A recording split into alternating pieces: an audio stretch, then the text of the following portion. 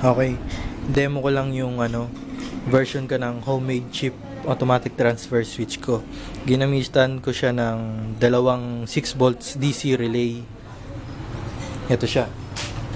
Tapos iPhone charger para i-operate niya yung DC relay natin. Tapos meron akong dalawang plug.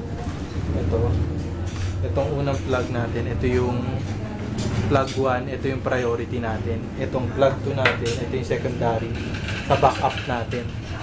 Tapos meron akong outlet, itong outlet sa transfer switch. Tapos itong plug ng electric fan. Sasaksak ko ngayon sa outlet. Wala pa siyang power kasi hindi pa nakasaksak yung plug natin. Tapos meron akong source 1, source 2. Ngayon sasaksak ko ngayon yung plug 1 natin sa source 1. Ngayon gagana ngayon yung electric fan natin. Ayan. Tapos itong plug 2 natin, kahit naka-expose yung terminal nito, wala siyang kuryente, kaya safe siya. Ngayon sasaksak ko ngayon siya sa source 2. Ayan. Walang nangyari sa electric fan natin, tuloy-tuloy yung ikot niya.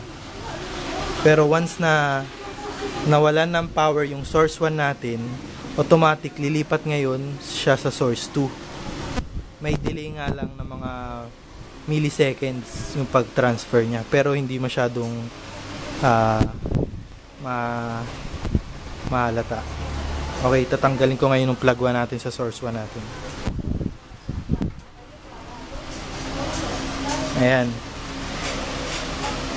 Sa source 2 na siya kumukuha ng power natin, yung electric fan.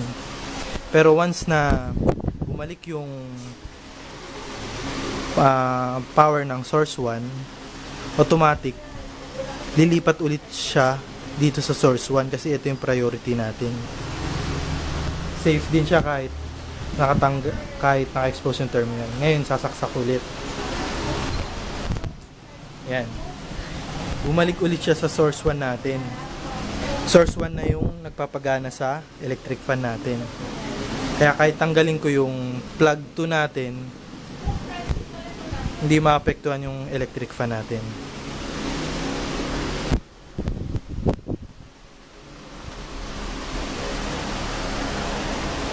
Yan ang version ko ng automatic transfer switch.